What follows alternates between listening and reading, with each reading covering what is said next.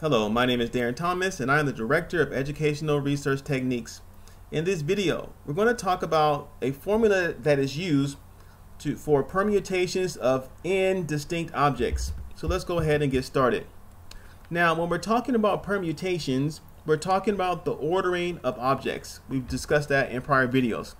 Now, one other thing I need to talk about before I share with you the actual formula for determining the permutation for n distinct objects is the ideal of the factorial.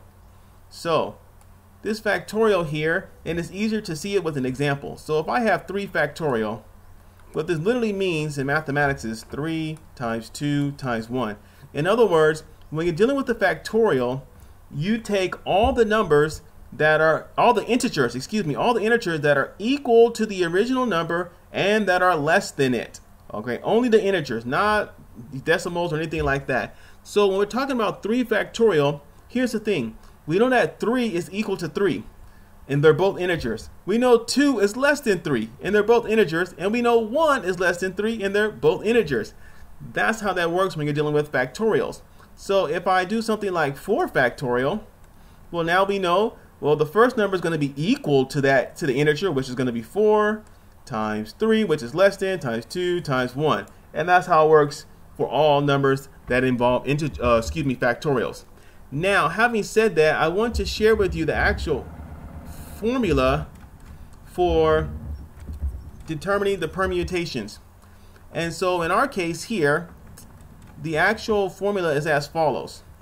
It's going to be P, which is permutations, times, or not times, but inside this is going to be n r equals, got to close that out. Whoa, close that out. It's going to equal n factorial over the quantity of n minus r factorial. Now you're probably wondering, what is n and what is r? N is the total number of objects. The total number of objects. R is the selected objects. In other words, the how many you want to put in the groups that you're selecting. And so this is kind of how it works. Now I'm sharing with you the formula first because in this particular situation I think it's clearer to see the formula and then to see an example. So having said that, let's take a look at an example, but I'm going to put this back up here in R. That's an R, trust me. N factorial over, oh, that's an n factorial, n minus r factorial. So let's give you an example. So let's say, as an example, that I have 6 people. So 6 people, and I want to select any 3 people. So select 3 people. So in this particular situation, trust me, that's a P. In this particular situation, my answer is going to be as follows. So it's going to be permutation again. My n is 6, that's how many total people I have. My r is 3, that's how many I'm selecting. And so it's going to be something like this. It's going to be 6 factorial over 6 minus 3 factorial. Now when we work this out, it's going to be 6 times 5 times 4 times 3 times 2 times 1. And then in the bottom it's going to be, well, 6 minus 3 is 3, so 3, whoops, go 2, 1, like that. And then you probably know that some of these numbers in the bottom cancel out, cancel. So we're left with 6 times 5 times 4. That's going to equal 120. So there are 120 different ways that I can arrange 6 people when I only select 3 of them. That is how that works. So you can see this is mostly just basic mathematics. There's nothing really complicated here. You just have to be familiar with what they want. Now let's take a look at the next one here. We have one more example. And so in this example, we have a family of 7. So family, 7 people, and we want to select 5 of these people. That is what we want to do.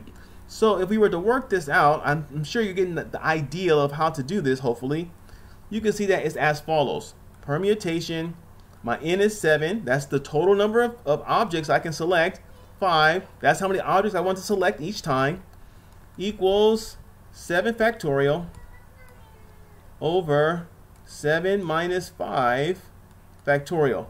So if I were to work this out, I would do 7 times 6 times 5 times 4 times 3 times 2 times 1. You can probably tell I don't need to put the 1. I'm just trying to be thorough for people who may not be as comfortable with mathematics.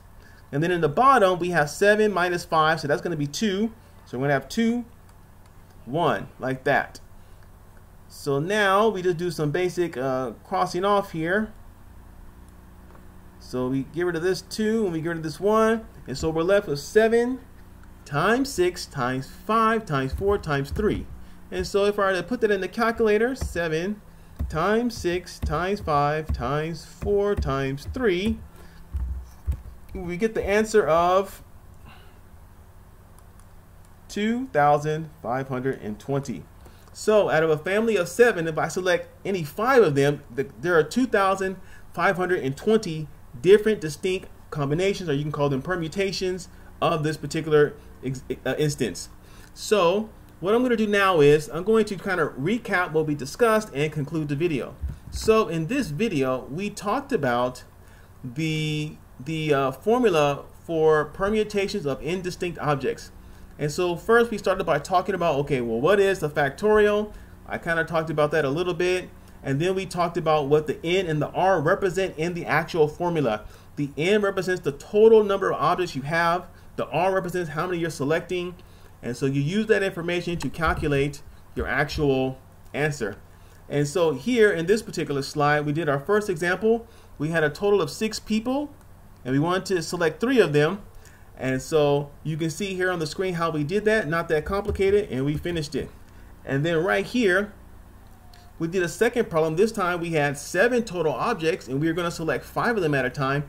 And you can see that our answer was, quite larger, but we're dealing with larger numbers here. So that's why that happened. So I hope this video was useful for you, and I thank you for watching. My name is Darren Thomas. I am the Director of Educational Research Techniques. Take care.